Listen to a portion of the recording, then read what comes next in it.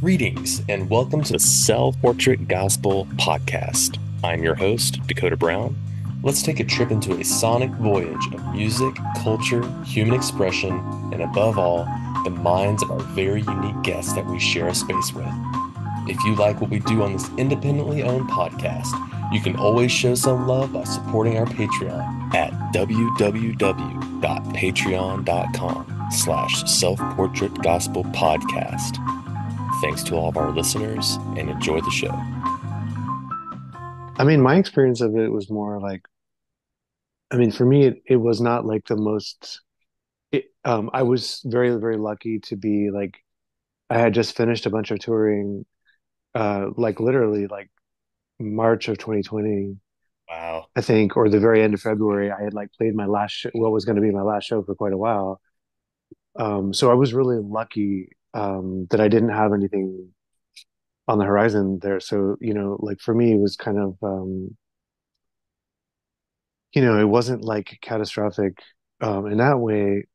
But my experience of it is that like every in terms of like the power structure in music, it's sort of like I feel like or I don't feel like I know that from the top down, um, a lot of people I think have used the pandemic as an opportunity to sort of seize control or get a better deal for themselves, Right. get more profit, and I think and part of it is like being conservative and sort of self-preservation because I know that there's a lot of risk involved putting on shows and things now, putting out records and all, but I also get the sense that it's like it's not just music, it's like everything just feels like it's clamped down.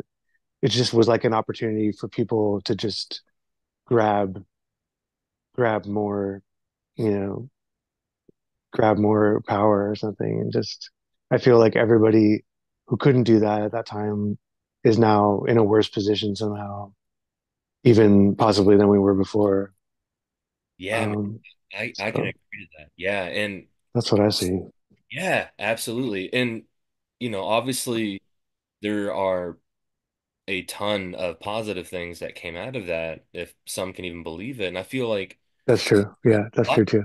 yeah, I think a lot of people, and obviously we can both agree for ourselves, we're just kind of sitting around and just being like, all right, well, let's start a brand or let's start a company or even a band. And I think a lot of small businesses, whether that's just kind of via social media, and there's not so much as the brick and mortar, that kind of corporate Yeah.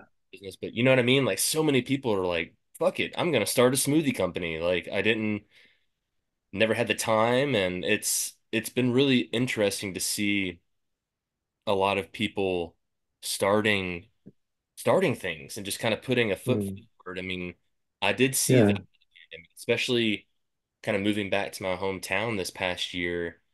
It's like, man, there are so many more local businesses. And I don't know if that's necessarily pandemic related, but I do know a couple people that have started businesses around here. They're like, yeah, we were just kind of sitting on just like a little money to move across the Monopoly board. And we are just like, Mm. let's just go. Let's just jump. It can't get any worse. Like Right. world is broken. Yeah.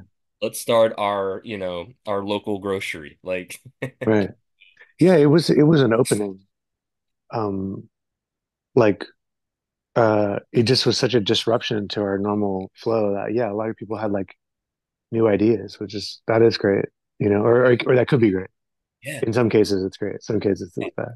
yeah. Yeah. And man, is a person such as yourself, that's, you're an extremely seasoned musician. You've been doing this for quite some time.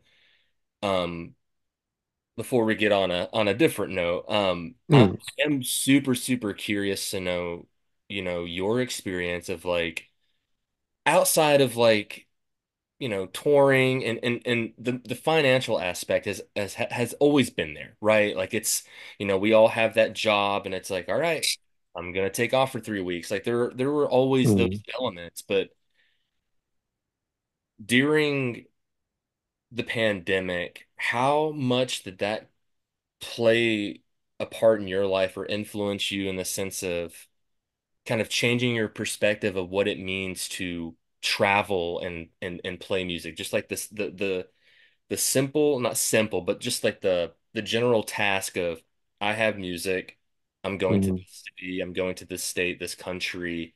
How much has that changed your perspective now that we're almost, we're this summer? I mean, it's been 4 years since that's happened roughly. Um, Yeah. how much has that changed? Just kind of your process and approach of what being a musician is like now. Well, I mean, as far as traveling and playing shows, it's just gotten harder and harder. Hmm. And it's hard to explain why. I've been kind of trying to put my finger on it for myself just to see like what exactly has changed. But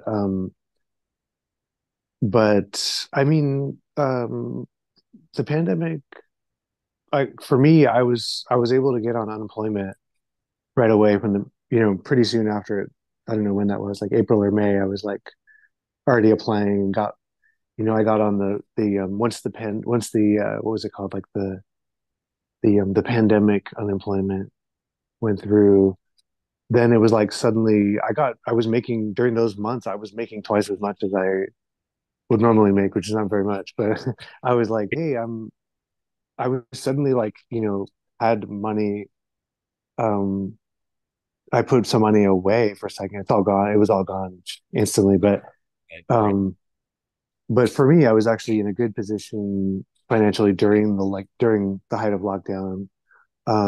And I was really lucky because I was like, hey, I'm going to start writing some new songs, and I'm kind of used to these phases of kind of hiding myself away and just kind of like, you know, ideally um, living really cheap, or just sort of like removing myself from the hustle and bustle, and just kind of, having the luxury of like writing is something that I've like been able to do, at certain key times. So it's sort of a part, every couple of years. If I'm lucky, I'm able to do that. And so the pandemic kind of happened at a time when I was ready to do that. It was easy for me to jump on that kind of way of existing. So it was, really was not so bad for me. And then as it ended, then trying to figure out how to play shows and get back into the normal swing of things. I'm still figuring it out. It's a whole new world, and I feel like um, when I try to book shows and stuff, for example, I mean, Folk Yeah has been very kind and set me up with shows and stuff. But a lot of people, a lot of places that I've gone to before, it's like they're like, "Well, you haven't toured in 4 or 5 years, like what are your stats? Let's see how much, like we're not too sure about you drawing here." So it's like places that I played before, I'm like, they don't even want to give me a guarantee, and Man. it's all percentage. It's all like a door deal. Uh, so that's something that's changed since the pandemic. Um, for me, it just sort of like the booking game has gotten a lot more ruthless. Um, but I'm not like I'm in a good position to navigate that um, at the moment. I'm glad I have a new record out, and I've been through so many different phases of this over the years. It's not. I know things. You know, things go up and down. So Yeah, it's not like that's where I'm at. yeah, yeah. I mean, it's not like you're just now starting a band and kind of, but I guess at the same time, kind of have to stop myself there. Mm, You would just set that as a standard, You'd be like, oh, well, I guess it's kind of always been this way. And you just kind of, that's the new standard. Like they don't know mm, reference of what it was like before. It's gonna right. be interesting, like historically and just in general on a generational kind of perspective of yeah, they let us play here because we have, 200,000 followers on Instagram or or whatever it may be based off of these Mm, stats or these, you know, being able to forecast immediately like, oh yeah, this band's gonna bring in, right. I and mean, yeah, it's like the Wild West. I mean, it really is. it's kind of anything goes at any time. I mean, like, um, I don't know. I mean, for years, like I booked shows myself, and I remember, the first time starting to work with a booking agent and being like, "Whoa, this is so weird." And the paradigm has just changed so many times. And like back then, we were still selling CDs, still making money off of, I'm talking about pre-streaming days. Like that was a big change to weather, and that's just another change, and it's just music in capitalism. It's just always going to be seeing what they can get away with, and I guess we're sort of used to living this way. I want to, yeah, I want to add on Yeah, to that really quickly, because sure.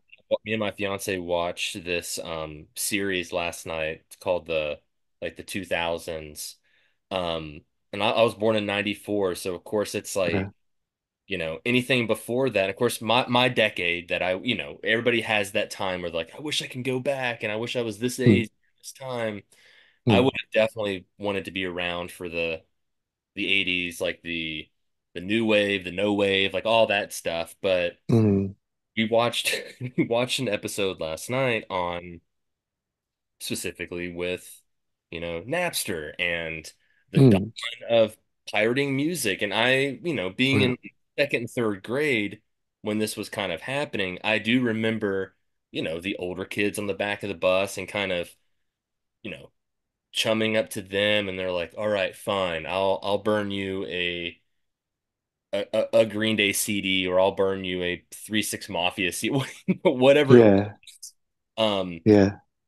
being around during this time as a young musician such as yourself, did you have any perspective or any kind of um individual kind of opinions on this during that time of like, man, you need to be buying the Oh God, no. You're talking about fire? No, no, no, no. right? I mean, when I think the time I'm trying to picture what time that was. Like you're maybe like late '90s, early 2000s. Well, yeah, I Is guess that or when was that? When was Napster? like the Napster and like the Pirate Bay, it was like I guess like maybe Oh, '03, '04, around that time, just kind of like the okay. uh, I don't know if you had just started playing music around that time or was even recording. Oh, oh, yeah. And of No, course, I no. apologize if not. Oh, no, no. That's okay. I'm old. So in the mid '90s, uh, well, '97, I started was my first record store job. I was 22. Is that right? Yeah, I was 22. And I worked at this record store called Streetlight Records in Santa Cruz, and still there. And we would, I mean, you just you work there to get music, or I worked there to not even to like collect records because I'm not even really like a collector, but it was like I just wanted access to that, this library of music Right. that's out there, that's stuff that you can't find, it's hard to find, and getting into esoteric um, musical interests and stuff. So um, I think the time that you're talking about, early 2000s, I had already been, like you're getting records, I mean, well, even before that, when I was a teenager, I was taping, always taping records, making cassette tapes of records. I remember like in high school, some older kid or my guitar teacher made me cassette tapes of like Eric Dolphy and Captain Beefheart and stuff. And it was like these records I could never have found on my own. So from the get-go, I mean, I've never had the idea of like, oh, you have to buy something to get access to it. Like to me, I'm like, I'm a musician. This is my right. It's my right Right. to Right. have Yeah. access to this stuff. It's my research material. Um, and with Napster and all that stuff, I mean, I remember Metallica Yep. just, it's just so embarrassing to just, you guys look like idiots. The They look richest like man, such tools. Yeah, they're just yeah. like the richest people in the world telling you that you've got to pay for their crappy music. Yep. Uh, I mean, I like old Metallica, but Yeah. Well, but them anyway, putting out music during that time too was not the Metallica that we still, right, right. hold a light to. Yes, yes. I mean, obviously, these guys just look like industry stooges, right? Like, I, I mean, I when I worked at Amoeba after Streetlight Records, that was '99, 2000. I worked at the Amoeba in Berkeley, and at that point, then there was the commercial CD recorders, the CDR machines, and I remember being so excited about getting one of those, and I'm like, finally, I can, I can really make good copies of stuff. So I was checking out records from Amoeba. You could check out 15 records or 20 records or something at a time. They'd sign you out in this book, and so I would check out stuff, and if it was too expensive for me to buy, or I didn't have like credit at the store to get it, I would just burn. So I had this large CDR library of music that I was ripping off of LPs and CDs, and I mean it's funny to think about now.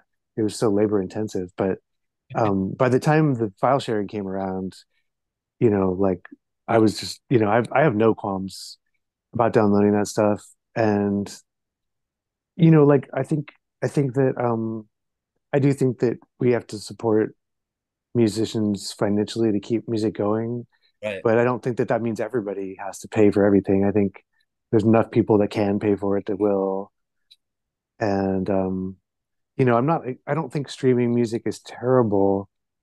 I feel like we went the wrong way a long time before that, Right. and this is all just kind of like part of our bad bad culture just kind of playing itself out. It's fine. I mean, it's no worse than anything else we're doing streaming music, but I do think it changes everything. It devalues a lot of things. It makes some things more valuable. It makes some things less valuable. But I mean, I'll just say I'm in favor of, of course, I want to see higher streaming royalties. I mean, obviously, like it's bad if nobody pays for anything. And I Right. think the and I th- and also the problem isn't just that no one's paying for anything.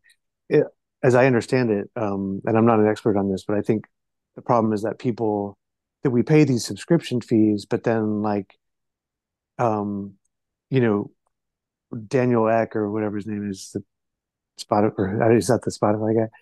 He's like the rich guys that own these companies, they get all of that money, and then there's just a fraction that trickles down to artists, and nothing trickles down to smaller artists, and et cetera. So I just think it's the way it's broken down is really bad, and I don't know. I'm not opposed to it all, but it's not done fairly, obviously.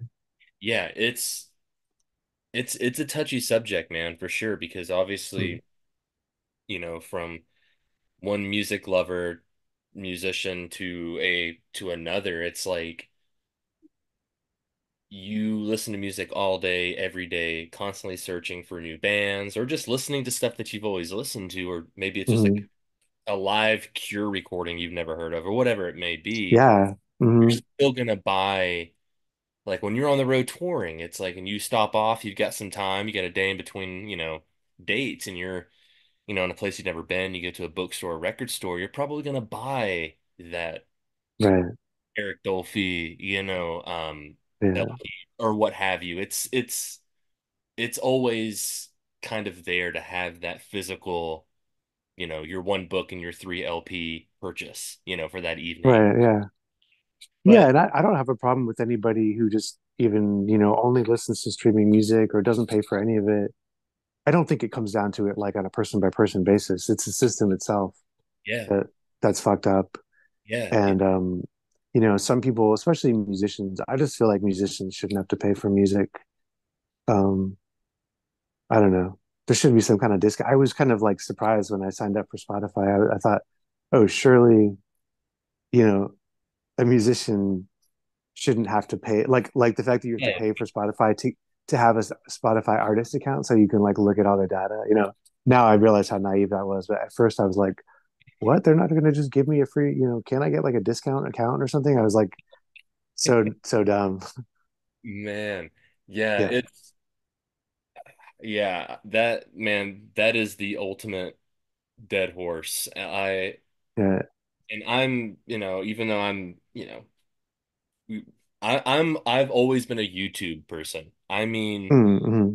since like 2003, 2004, that's coming up on 20 years, being in middle school, being out here in the sticks and watching, skateboard videos and getting into music. Like I was very much like what was that weird band that person told me about? And you're like searching on YouTube with like maybe one word, and you're just trying to find it. Like I Yeah. still do that. You know what I mean? It's like, Hmm.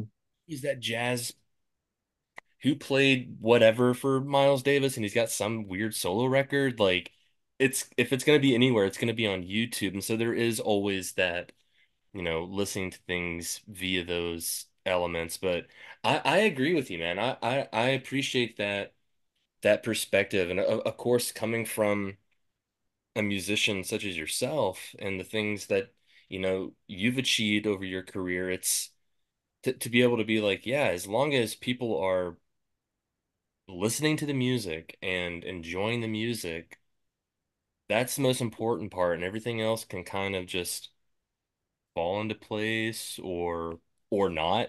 I don't, you know what I mean? Like it's this weird Yeah.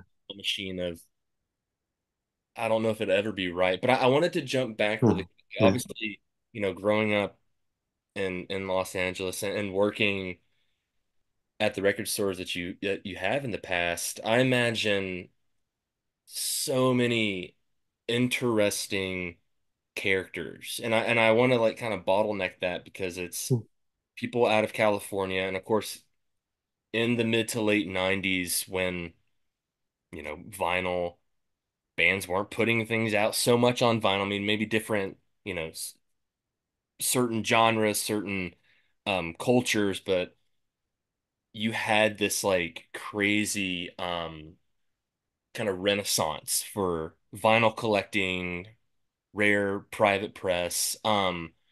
Just before we kind of move forward, I just wanted to kind of go Mm. back to that really quickly. What was that culture like during that time? I mean, obviously, this is right before what we just spoke about with the streaming and things just being very much available. What was it like to kind of still be in, not the end, but towards the end of that culture of people coming in Mm. and looking for, you know, weird private press recordings? Like, what was that atmosphere like being around those type of like serious heads during that time? Hmm. Um, yeah, I mean, I can't tell you what other people's experience was like, but mine was, well, first of all, that when no one was like that, the term private press, I don't think I'd never heard that back then. I don't know if that existed. But people were certainly, I mean, I just had my things were just much smaller and more my local sense of things was just from, whatever my friends were hip to. And it was really just based on what was physically, geographically available to you. So, in the late 90s, I was in Northern California, and in Santa Cruz, California, there was there was a lot of like weird stuff to find. Being a college town, there was people with real deep interests and kind of the like as far as like kind of counterculture and post hippie and punk and that that was that was kind of a hot spot, being close to San Francisco. And also what was there, I'm trying to remember, like, people were starting to collect, like I had a couple friends that were into this guy Bobby Brown, I think that was his name, who I think now, I don't know if it's been reissued, but it was like this guy that lived on a boat in Santa Cruz with his dog, and he made a bunch of homemade instruments and he recorded this album like on his boat. And sometimes copies of this record, like, because I think this guy just probably pressed up a couple hundred and just gave them out to all his friends. So those were like not that hard to find. Like they might just be in the thrift store bin. So things like that were more like, whereas now that would just be like, what? That'd be insane to find that. And people still do. But back then it was a little bit more like, oh, he's from this town.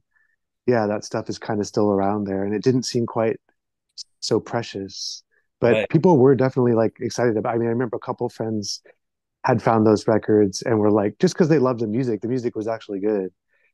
And it wasn't like now where it's like, or at least, no, I don't know, at least among my friend group, I would say it wasn't like now where people sort of were into things just for their scarcity in a way. I think Right. like back then it was like, well, I feel like mostly people were like, would get excited about things that they actually connected to musically. or somehow culturally.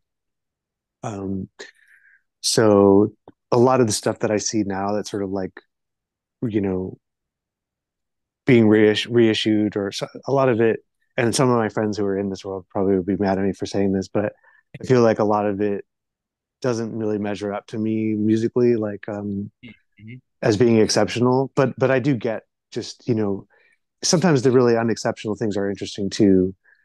Just in terms of the like in sort of like, I know people love like, for instance, with garage rock, it's like, we love all the different bands that sound exactly like the Stones because there are these minor differences, regionally, or like maybe there aren't even those minor differences, and we just love the proliferation of that style or something. I get that too, Right. but I just, yeah, my experience of it was more like we're into things that are just really special music, and I remember a few things popping up like that, but um, I'm trying to remember. I mean, this was just the beginning of things kind of starting to get reissued. Right. Um, like I remember trying to remember what some of these cool reissues things back then were. There was like I remember Drag City reissued the first four Scott Walker records, and it Gosh. was like oh, like what are I just didn't know what is this weird guy Scott one, Scott two, and I remember the people in the record store being kind of like, oh yeah, you should check that out. It's kind of weird, and um, yeah, there was a lot of weird stuff to find, but I just like you say with YouTube, I mean, there's always going to be weird stuff to find. It's a matter of your awareness shifting to like what's interesting and out there on the edge. There's tons of crazy internet art out there now that's on the edge of being lost. It's there for you to find. I mean, that never. I don't think there's any finite point when everything is known. Like there's always going to be that edge of things to get into. So back then it was records, I guess, and tapes. Um, but now it's something else, probably. Yeah, man. First and foremost, Bobby Brown is incredible. Yeah, I haven't heard him in 20 years or whatever, but I Man, remember liking that one. yes, I have a Yeah. buddy up in Boston that sent me that a YouTube link, I don't know, maybe 6, 7, 8 years ago of the Okay. live record. And I was like, Oh, see, I didn't even know about that. Wait, did I get his name right, by the way? This is Bobby Brown, the guy that lives on a boat yes, you in got it Santa right. Cruz. Because I was Okay, like, cool. Bobby Brown, I was like, because my last name's Brown. I was like, that's such a Yeah. common name. And I didn't know Right. where you were going. And as soon as you said, Okay. like, Yeah. The talking about, boat guy. yeah, the boat guy. Yeah. But dude, yes, he Yeah. is incredible. And I've Yeah. actually spent quite a bit of time over the last maybe 2 or 3 years trying to locate him. And I feel like I've had a couple of connections, but it's fallen short. I think he's still alive. I don't know if you've seen him Oh, in okay. years, but No, I don't know about him. Yeah, I don't know him at kind of all. been I mean, he's kind of been a white whale. I would love to yeah, talk to that cat. I mean, he's yeah, trip, man. He's like a psychedelic Jimmy Buffett meets right. Sullivan. I don't know. He's out there, man. He's probably better than Jimmy Buffett in many people's estimation. Well, around when did you start writing and playing music? I mean, obviously you've been this biscotti, just always submerging yourself in music and just and really absorbing that. But when did you start to kind of split that atom? Because it's always, I know it's that question. Everybody's like, oh God, yeah, I remember this. But it's super fascinating because there's this split moment where you're like, not necessarily I want to be this person on stage. I mean, it is obviously that dramatic and and grand or whatever, but there is this kind of splitting atom moment or what have Hmm. you. You're like, I really want to start playing music. I want to Yeah. do this myself. I want to make records. I want to sing songs. When was that time for you? Uh, I don't know if I ever had that time where there was no time before that. I think like I think the first time I saw music being done by someone else, I just immediately wanted to do that with them and become, like I always thought of myself as a musician. Um, uh, I was encouraged, from a really, really young age. My parents were I was really lucky to be um, in a situation where like my parents gave me, my parents got me a drum set when I was like 3 years old, and I had already had, I think, a couple toy ones before that. Um, and like I remember, I'm trying to remember, like what the first music I saw was. It was probably like on TV or something. Mm. And I think I just immediately was like assumed I could do it. The way that kids like just don't have, the way that kids don't have fear until they're made to be afraid of something. I mean, Right, right, I was never like, oh, I'm not a musician. How can I become a musician? It was more like I just was lucky that no one ever told me I couldn't be. And I was given some of those tools, and I grew up in a world where there were musicians around me. So, right. Yeah, your parents um, were artistic and obviously worked in those areas. yeah, my dad worked in the music business, and I was able to see concerts from a young age and see recording studios, and I had friends whose parents were musicians.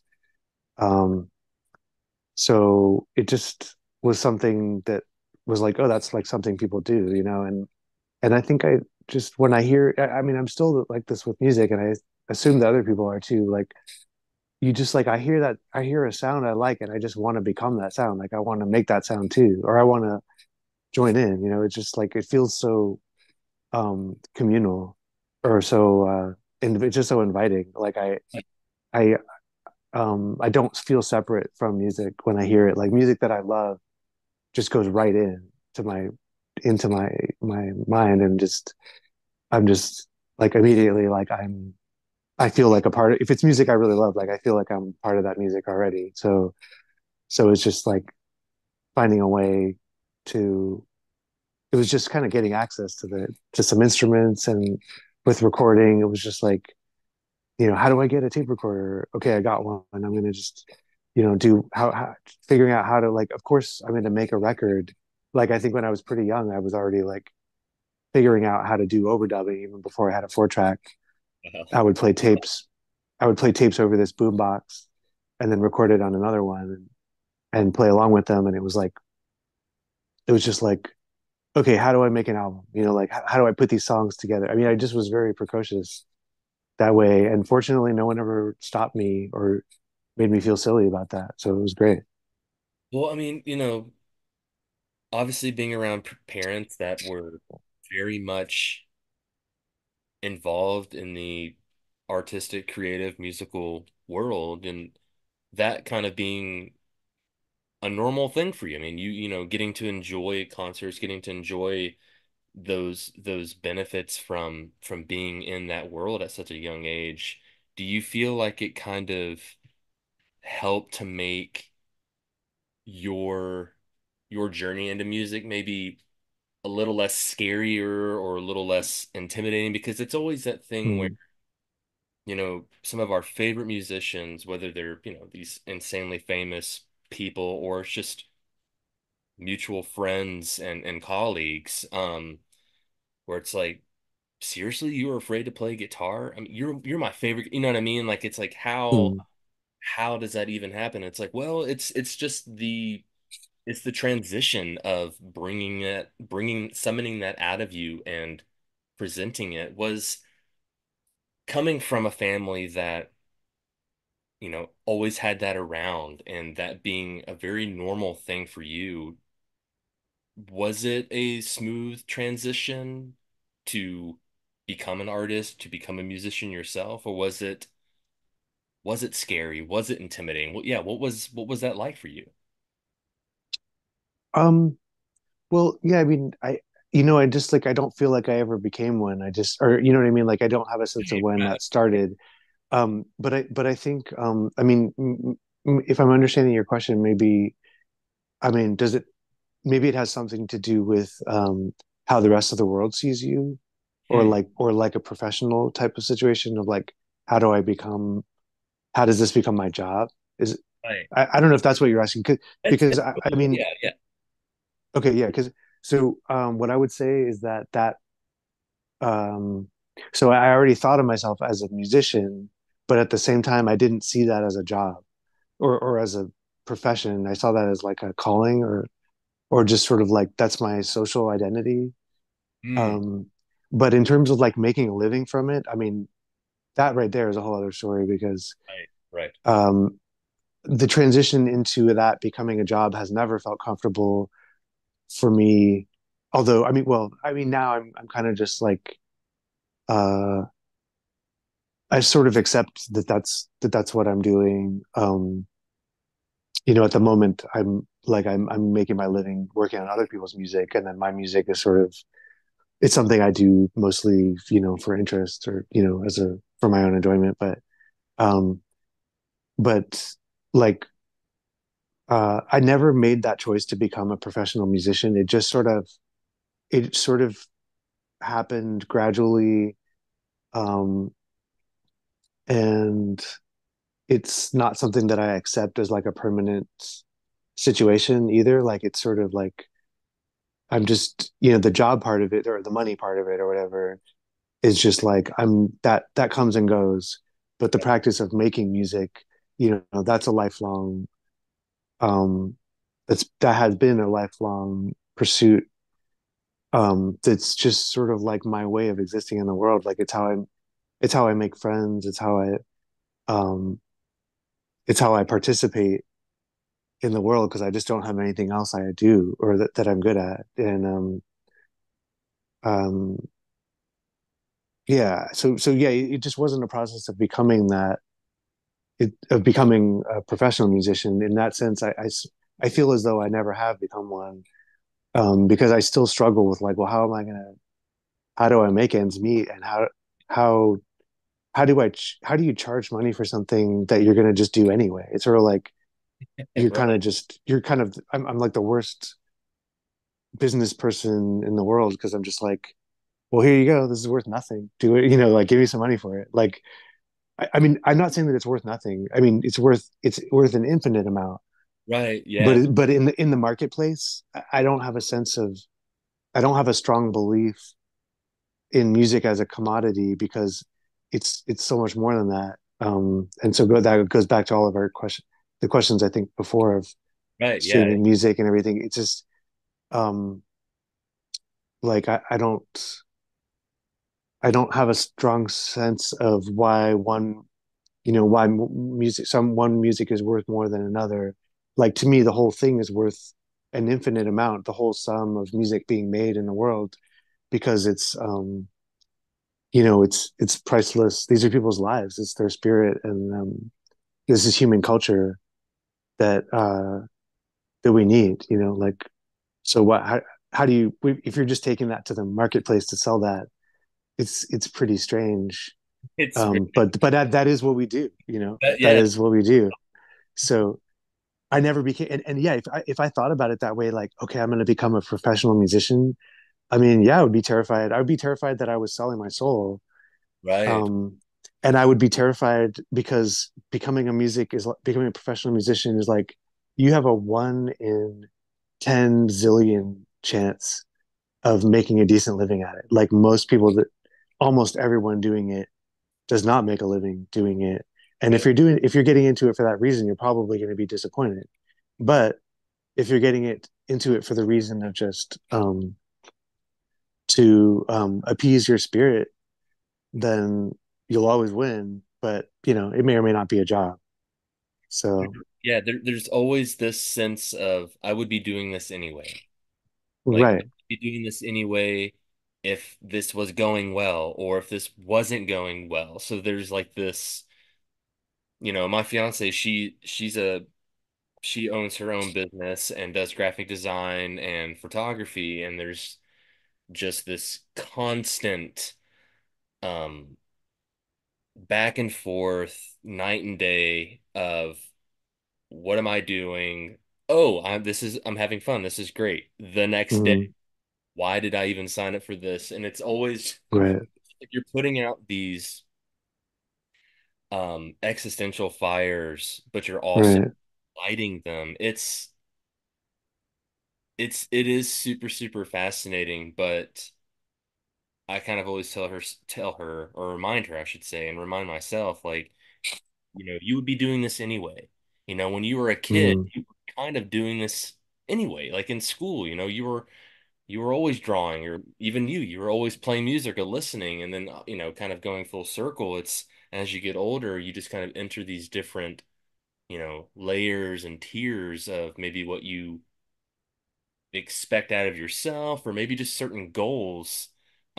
And most of the things that we're trying to accomplish, it's really just trying to get through, you know, the ecosystem or the wilderness of all the baggage to get to what it is that you're trying to accomplish, mm, which is really just to kind of make it happen. Like yeah. kind of does go full circle with most things are a miracle that they even exist. Everything else kind of comes um a fast second. But I wanted to ask you real quickly because I want to Mm, obviously lead up to the new album, but yeah. briefly on the Curtains and Deerhoof because I've been a fan of those bands for so long, and I can speak for so many other people that I know love those bands. I Oh, was thank you. I was familiar with Deerhoof um prior to the Curtains. I got familiar Mm, with those with that much later on, but just kind of briefly, I would love to know those, the early, coming into the early to the mid 2000s with those groups.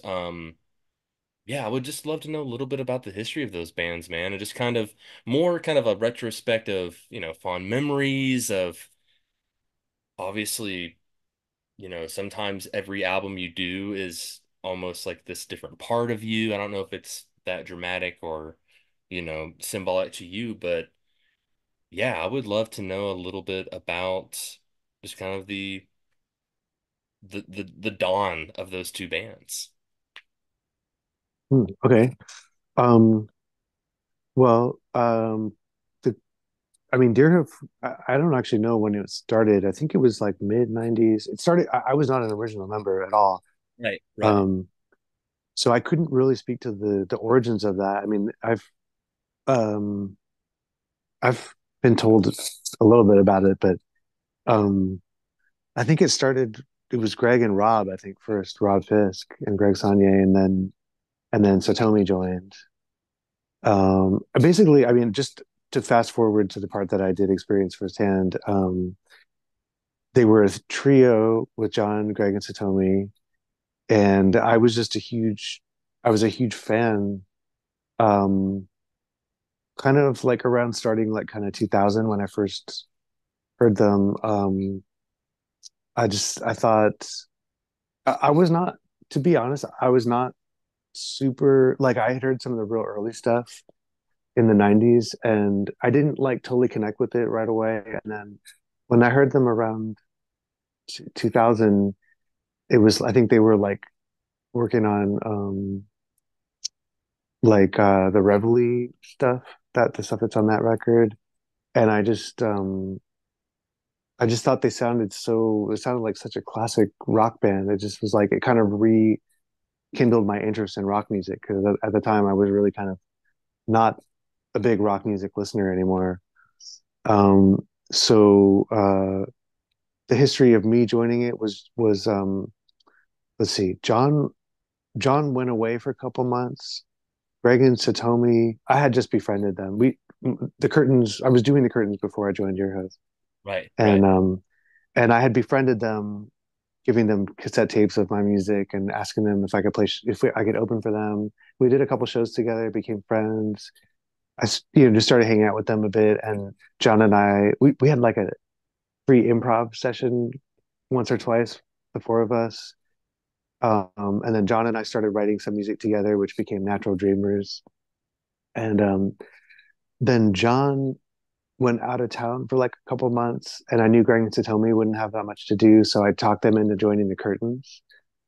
Um, and Which at the time was me and Trevor Shimizu and Jamie Peterson. And and we had recorded a record before that, the three of us, and then Greg and Satomi joined. Um, John came back. They asked me to join Deerhoof on, I think, playing keyboard for at first. I played keyboard for a couple shows. Um, and yeah, it was just I'm not sure what to say. I mean, I was I was such a huge fan. It was like a dream come true. I just kind of like what I was saying about just wanting to become a part of whatever music that I connect with. Right. They were such I just connected with them so hard. It was just like, of course I'm in it. I just kind of like walked my way into that band somehow. I don't know. I think I felt, I mean, I might have just been in the right place at the right time. I'm Right. sure they probably just needed someone else to like fill in some of the parts that were, from the recordings. Um, but I just felt so lucky to be there and immediately just immersed myself in their music and their way of doing things. And that really had a big influence on me and made me want to start writing, pop, more vocal music, like poppier Yeah. song Yeah. type of music. So the Curtains started off kind of as instrumentals, and then it kind of gradually became more and more song vocal based. Um, and I don't know, does that give you enough? No, yeah, I'm not sure what absolutely. else to say. There's so much I could talk about, but I don't know what's No, the most interesting.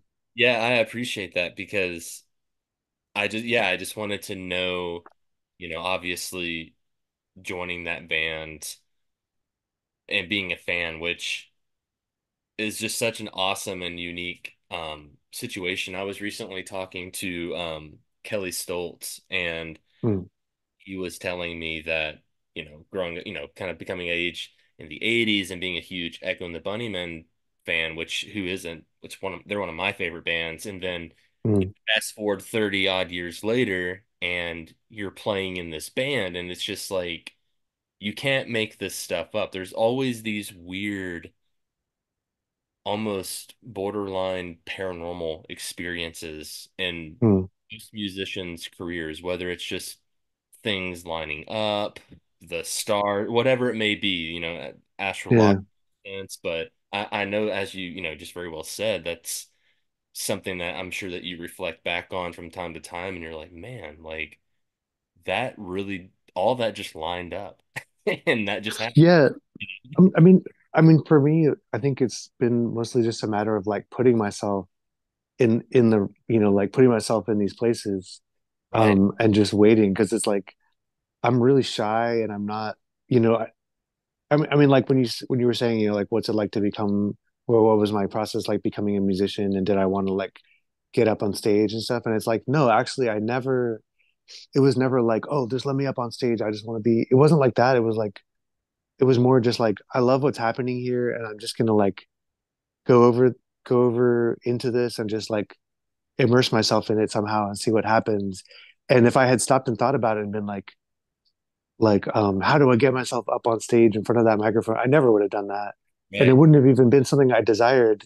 But I did want to be in this music somehow. Like I wanted to like um just like be part of it in some way, and I didn't know what that way was, and it was really just kind of like um letting it happen, like just kind of like being in the right place and just letting it happen and just trying to um not I didn't, like I'm kind of shy and I didn't want to push myself outside of my comfort zone, but I just kind of tricked myself into being like being in these places and just sort of like role playing, like, yeah, I'm a musician, even though I'm just like Yeah. I mean, I know all I know is like I like to play guitar at home, and I do stuff on my 4 track privately, but suddenly it was just like oh yeah, sure, like I'm a musician. Somebody asked, like, the Curtains, I never tried to get the Curtain shows at first. We were doing stuff, we were writing these instrumentals and just getting together and playing. And then I remember this guy that used to come into Amoeba when I worked. This was when I worked at Amoeba. This guy Damon Smith, who was a free jazz bass player in the Bay Area, and I'm not sure where he's now, but he was booking shows at this place called the Luggage Store.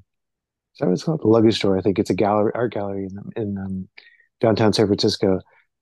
like free improv kind of stuff. And Yeah. he was like, hey, just because he knew I was into free jazz, or you know, we had some shared interest or something.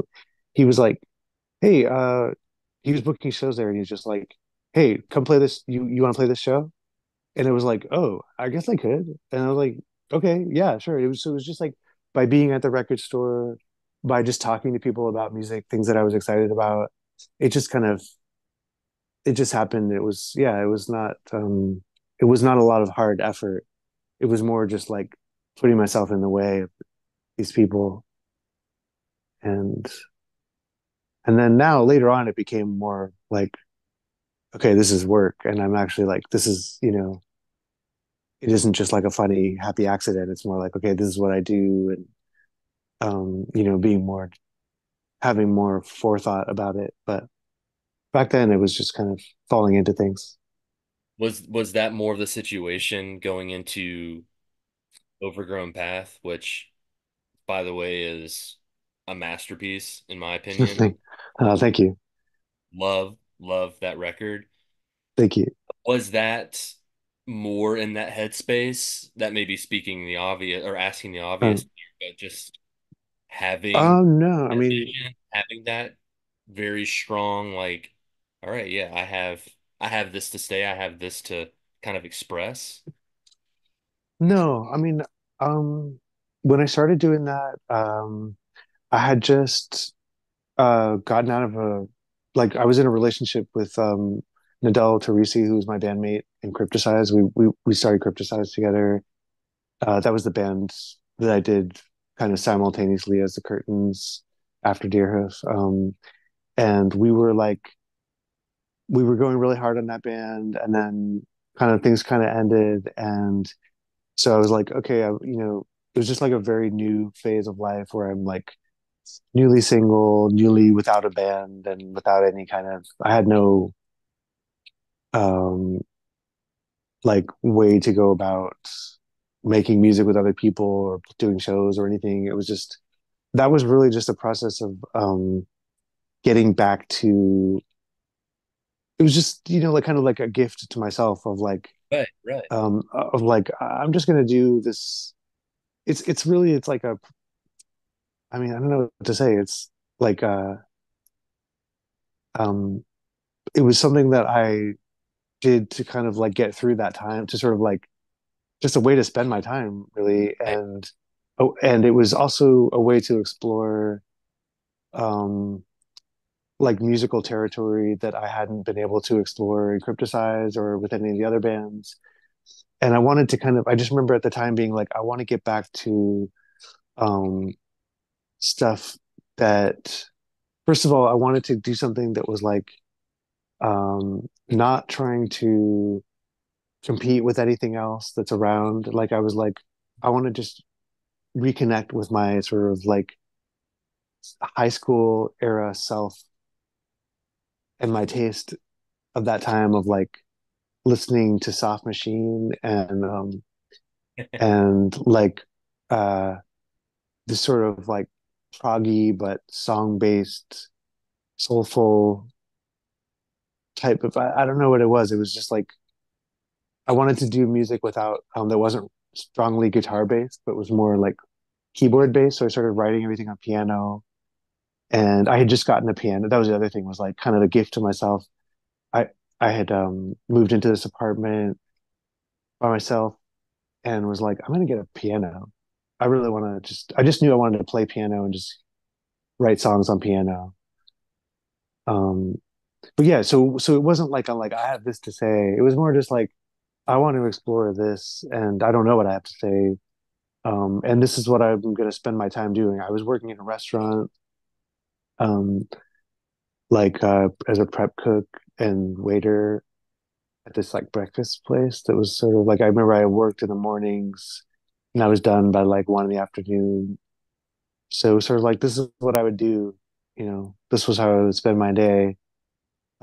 Just yeah, like for my own enjoyment and to kind of like reconnect with this part of myself that I felt like I maybe I had lost or something or just hadn't had a chance to really get back to in a while. So Yeah, it does feel kind of like this.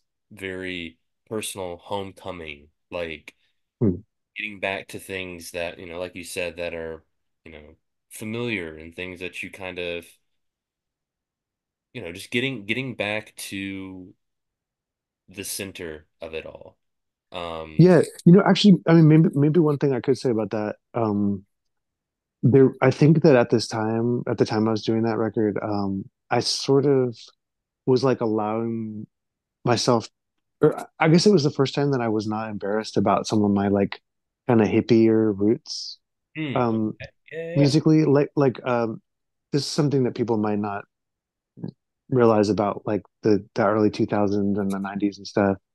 I mean, nowadays I feel like everybody, you could be into anything you want. Everything goes yeah. together Everything's now. mixed now. But back then it was so things were so cliquish and separated, and it was like I felt like I never quite fit into the mold of like I always wanted to be part of underground music, right? But underground music at that time, or at least in my little world, it did not include, music that was inspired by the Grateful Dead or even Soft Machine. I mean, Soft Machine was not cool, especially. I just remember in the milieu of like San Francisco kind of noise rock and stuff. It was like I just, it was like I felt kind of embarrassed about being a deadhead. I mean, even going back to like in college when I first went to Santa Cruz in the early '90s, I had been kind of a big Dead. I was really into the Dead when I was in high school, and when I went off to college, I remember I was like, I had already kind of been like, okay, this is kind of like if I'm going to fit in with the people that I want. I'm saying this with such regret and such shame about this, but I'm just being honest. Um, when I was like, okay, the kids that I want to be part of this cool clique of like, the art students that were like kind of DIY and punk and like, you know, into other weird music, but at the time was not, it was not cool to be, if to play guitar, to be like inspired by Jerry Garcia is like, there was no space for that.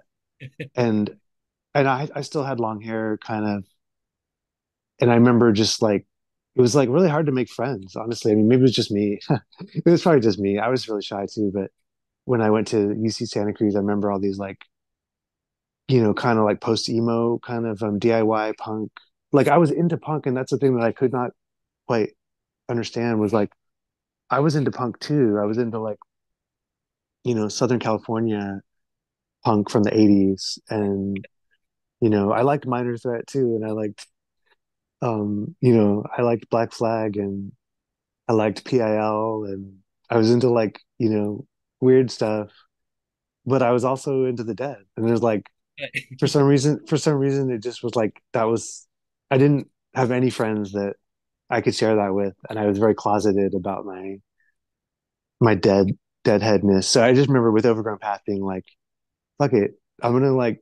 There was some song like I remember like playing a little guitar part and being they came out of nowhere just from my brain, but I remember thinking like, oh, that sounds kind of Jerry-ish, and being like, fuck it, I'm not gonna throw that away. That's a good part, and just leaving that in there. And I have to credit Cass McCombs was someone that I was hanging out with at the time because I was playing with him. I was also playing with White Magic a bit at that time too, like 2009 or 10. Yeah. And Mira's kind of more of my aesthetic. I think we probably share more of that hippie aesthetic or something. I just remember Cass McCombs was like my first like adult Deadhead friend who was just like, I'm into the Dead and I'm into all this other shit, and like I'm not going to be ashamed of that. And I just thought, oh my God, I'm such a fool. Like all these years I've just been denying myself this enjoyment.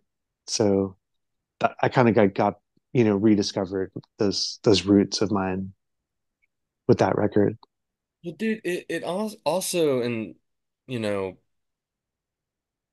maybe you also had this kind of old soul too, because, being around your parents and the professions that they were in, and just being, obviously you're still, you're around the same stuff that, you know, classmates and friend of friends and just anybody that's in and around the same age group. But there's, they're listening to Hmm. like, and not making assumptions, but let's just, safely say we can that they're listening to right then and now, like what was happening now. And you were kind of, like, hey, I like this other shit that, Yeah, you, I mean, I liked contemporary music.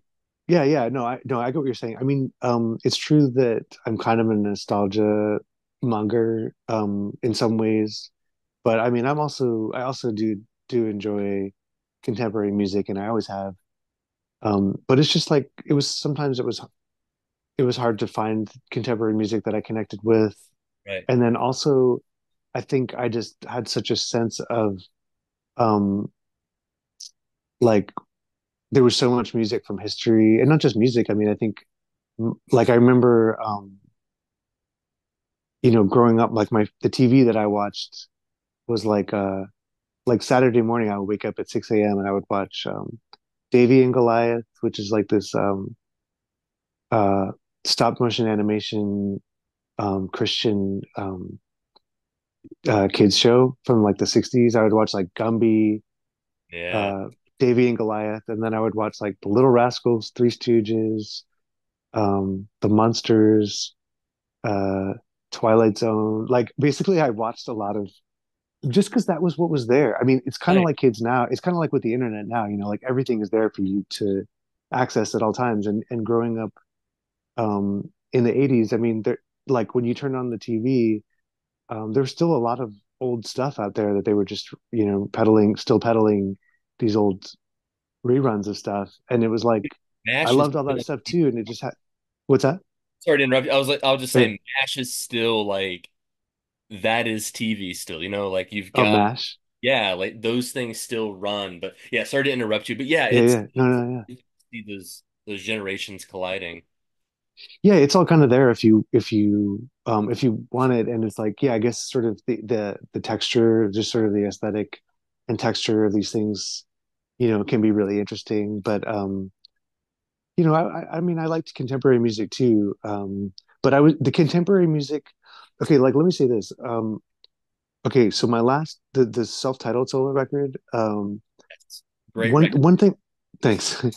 One thing I was thinking about while I was making this record, and I still think about, is that there was a period like okay, like up until I hit like maybe age 13 or 14 or something. Like I was really still into all the contemporary.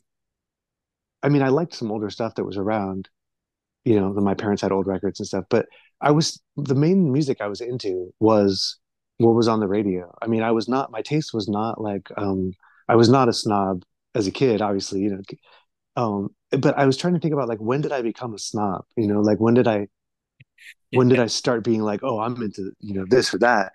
And I When was trying to like kind of like touch with my music in that third solo record. I was trying to kind of like touch that aesthetic a little bit of like what what was happening right before I started to become more like identifying myself through my tastes. And so I wanted to kind of embody that aesthetic a little bit of like the early '80s, I think it was. Or I guess I was no, I was younger than 13 or 14. I guess I was what, 7 or 8 or 9 or something at that age. But yeah, yeah, that I just loved everything that was out there back then, everything that was on the radio, all the top 40 music. I was pretty indiscriminate, except for like maybe a few songs. Like, I didn't like Don Henley or yeah, there was a couple songs I wasn't into that were on the radio, but by and large, everything that they played on top 40 radio was like sounded great to me. And then there was just this switch where I suddenly, had this like hipster awareness of like being different or whatever. right, right, Um, and so I wanted to like revisit the aesthetic of that time because it still is very potent, emotionally potent to me. yeah, That the period of the early '80s, like maybe like up to '84 or something, and yeah, so I liked the old stuff too, but I don't know what happened why that was when I started trying to identify myself through like being different. like having different tastes. Um, I could go into that more, but No, that's yeah. no, man, that's and also, thank you so much for really like laying that out because that is interesting to think about because, you know, as musicians or writers or, journalists or just anybody that's in the creative um bubble or whatever, there is kind of like maybe a universal assumption that kind of quote unquote know your shit, and it's like, Hmm. is that just kind of like, and everything has this competitiveness, and of course a lot, and which is, kind of ironic, is a lot of people that are, that grow to love playing music or, making arts because, maybe they didn't get along with the sports crowd, but it's all I would say the music industry is more competitive than sports. You know what I mean? At least there's just an ungodly amount of money in professional sports, but Hmm. I feel like no, it is interesting to ask yourself, when did I become a snob?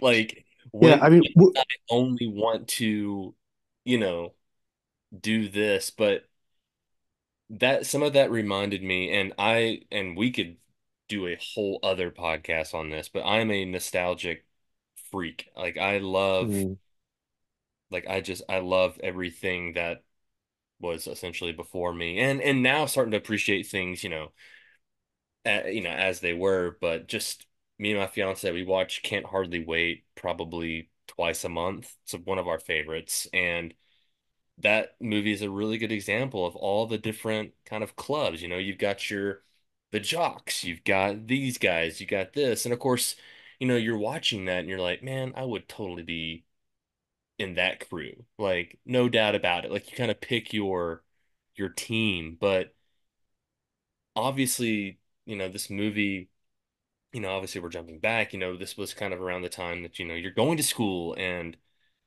you're seeing this kind of in front of you, and you're a deadhead and you're trying to trying to find out, which, by the way, this would be my favorite movie. If that was a movie or a book, that would be it for me.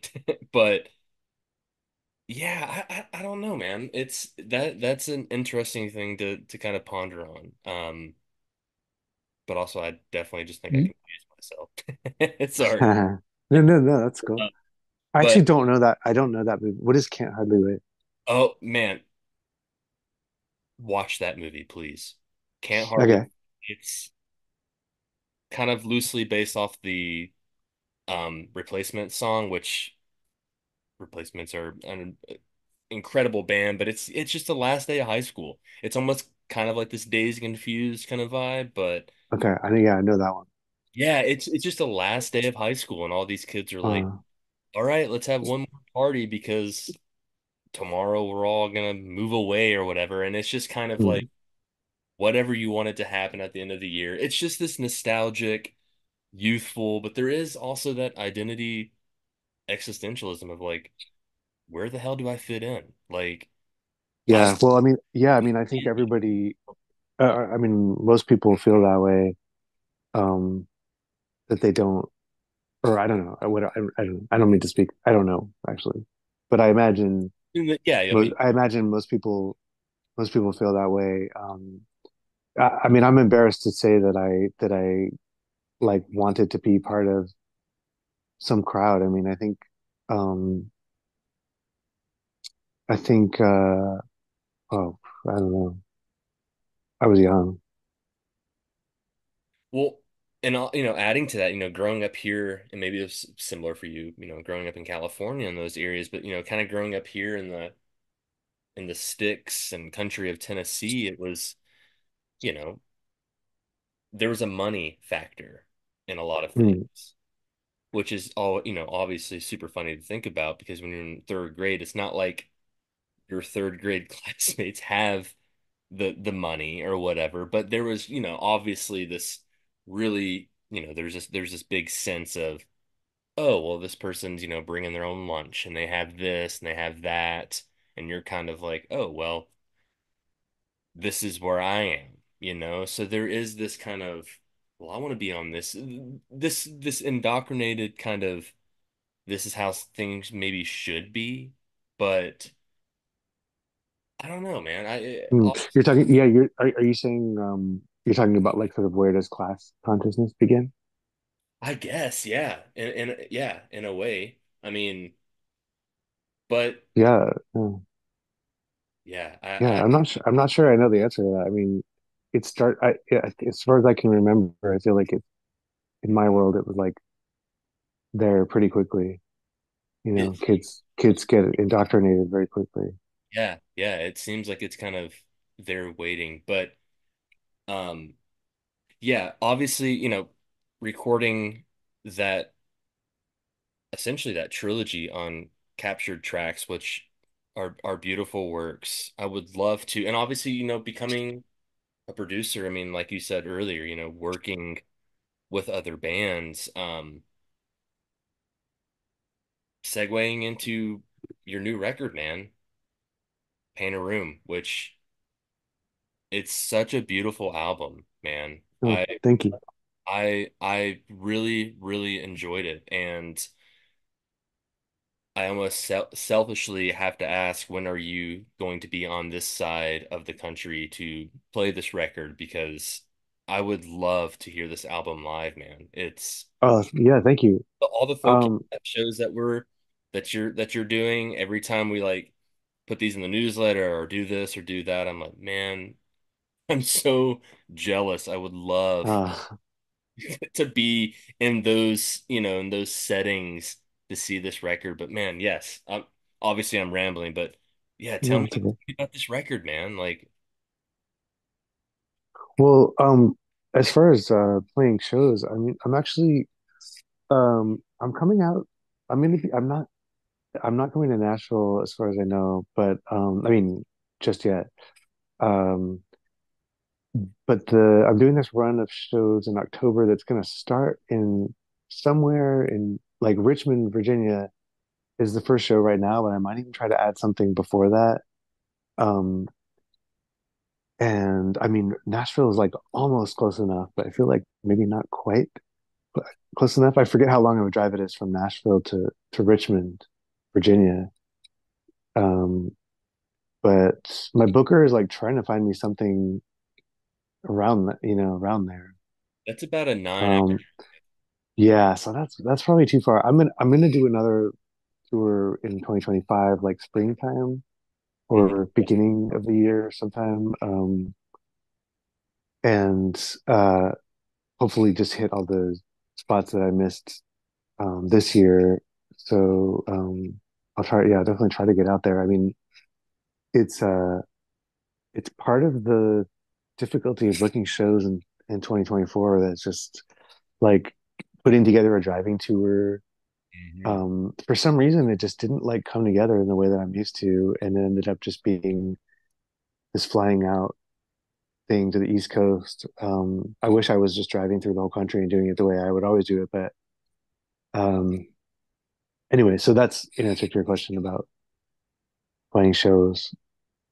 Um, That always goes full circle. And yeah, I'm used to just doing like getting in a van and doing like a whole driving tour of the whole country.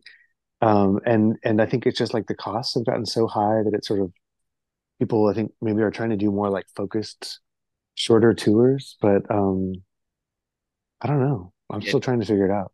yeah, man, just staying out on the road Um, for like 3, 4 weeks and just nonstop and then going back home. yeah, I mean that's usually And what I home to do. you. Yeah, it's usually what I do. But anyway, yeah, I've got I mean there's there's a whole new version of my band. I just moved to the Bay Area last summer as I was finishing the record. So I put together a new version of the group here. Um, like the folks that I made the record with in LA, some of them aren't available. One of them just had a kid and stuff. So and I wanted to try to like uh have something that I actually do here that I'm part of.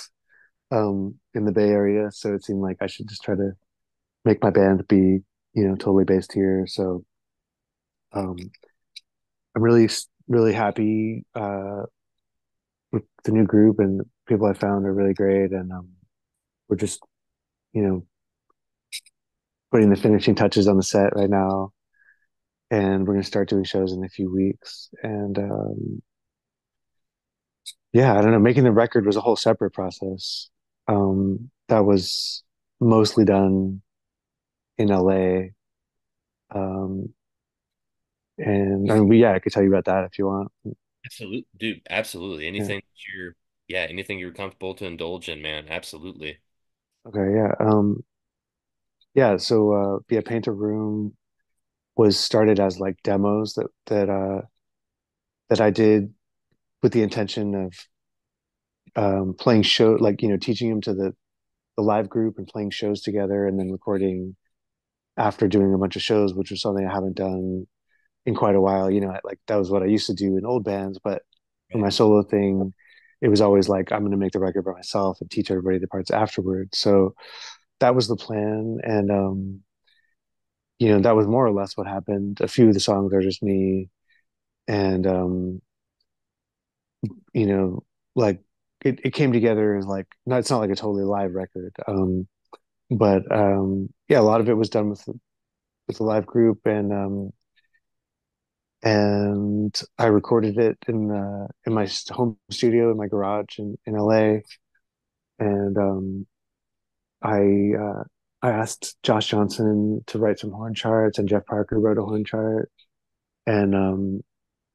and that those the arrangements were kind of done separately from the basic tracks, um, and um, yeah, I mean it's the record is my first one for Hardly Art, and I'm very thankful to them. They helped me put all this stuff together, and it was, I guess, what I would say about this record is it's kind of like um, me acting as a producer, sort of Yeah. producing my record the way that I produce other people's records, instead of just like producing and playing every single thing myself. It was more like you know taking a step back from it, and kind of putting it together with other people, and it was really a great experience, and it was just something I wanted to try that I had never done for myself. So I'm really glad I was able to do that. I'm very pleased with how it turned out, and yeah, I don't know what else to say about it.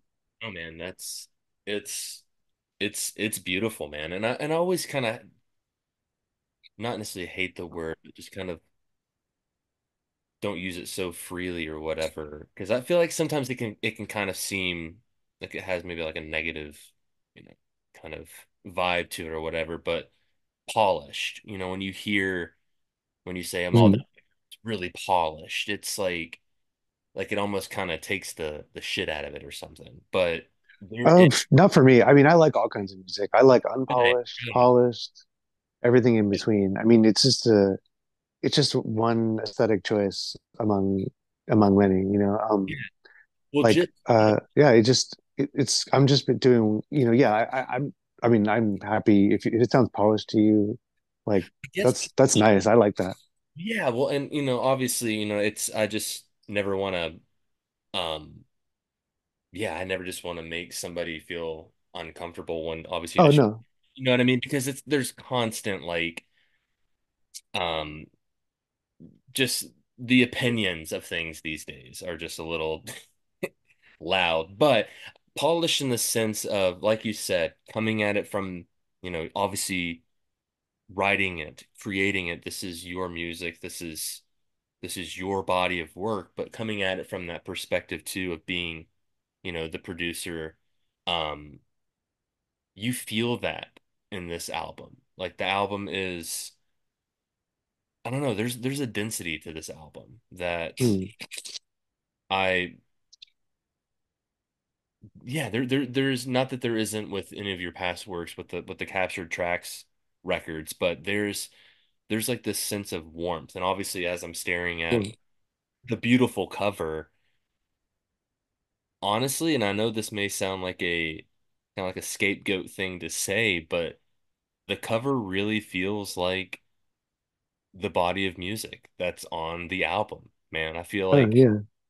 the the choice of medium to bring out the cover in this room with the fireplace and the stairs going up upstairs, it feels like that, man. It feels like a very comfortable place. And obviously, you know, coming off of the years that we've been talking about over this, this course of this hour, so um it feels like a very welcoming and a very it just feels like a home run, man. It's I can use all the adjectives and Thank you. Thank bad, you.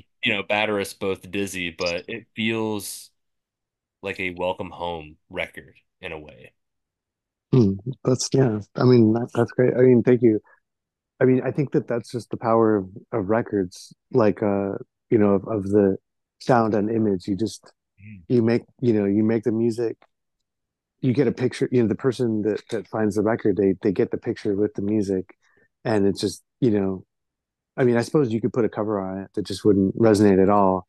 But Right. I feel like when you just get somewhere close, it just the two things just like form this third thing together um, that neither of them has separately. Like that picture was it's just a total accident. My friend Jess made that picture when she was like in her teens, like in the 80s. Wow. Um, That's she it was part of her portfolio to get into this arts high school that she had applied to. And then recently she was going through her parents' house and cleaning out her old stuff, and she found that, and she just gave it to me and my partner Kate, and we put it up on our mantelpiece in our living room, and it sat there next to the piano while I wrote a lot of the songs. So it was there and part of the process, I think, and maybe that's why it works with the music, but it was also just kind of accidental too, like and I wasn't sure that that was going to be the cover um for a while. I was like thinking about different covers and trying different things, but in a way, I feel like it just kind of was always there as a cover, and um, like the song "Paint a Room" um, wasn't written with that image in mind or anything, but then obviously it just uh, it all fits together pretty well, um, and I guess it's just an accident, but maybe maybe the drawing influenced the record. I don't know. well, it's if that's the case, it's the perfect accident. I think. Yeah, yeah. It's just funny how it wasn't obvious to me that that would be the cover right away. Right, right. You're, Um, yeah. yeah, but yeah, the more I look at it, and the more I've like looked at that cover, I love it more and more. I'm just yeah, it sat really well with me over time, so that's always a good sign. Absolutely. Yeah. Wow. Well, Chris, I don't want to keep you much longer. It's, you know, getting late for both of us, and I want to let you get to your night so you can enjoy your night. Okay. Yeah. Thank you. And I really appreciate you not only wanting to do this, but also just kind of helping navigate this. I appreciate your patience and understanding, and um, it's been a pleasure, man, speaking with you. Yeah, it's there are a couple moments while doing the podcast where I'm like, whether you've been listening to the guests for years or somebody that you've kind of recently discovered, there's always connections via, certain ways you go about life or obviously your favorite records, but I do feel that I don't know, I feel like there was definitely a connection where I was like, man, I feel like I know this guy. Like I feel Uh, like, we like a lot of the same things, and usually I even hate the word interview, but I feel like that word and the weight of what that word has kind of always been vanished. And I just have really enjoyed this conversation, man. And I Well, really, thank you. yeah, I really appreciate you taking this time, man. Yeah, my pleasure. Thanks for asking me, Dakota, and thank you for spending time with my music. And yeah, I mean that's the beauty of music. It's just we put ourselves out there, and then yeah, you can get to know somebody through their music. I mean, of course, I don't know you. I mean, I don't know the people listening to my music, but I think if you listen to my music, you probably know something about me. And I love that about music, just in general. It's just you get to you learn something about other people and about yourself. So absolutely. thanks for spending time with my music, and thanks for talking to me. I really appreciate it.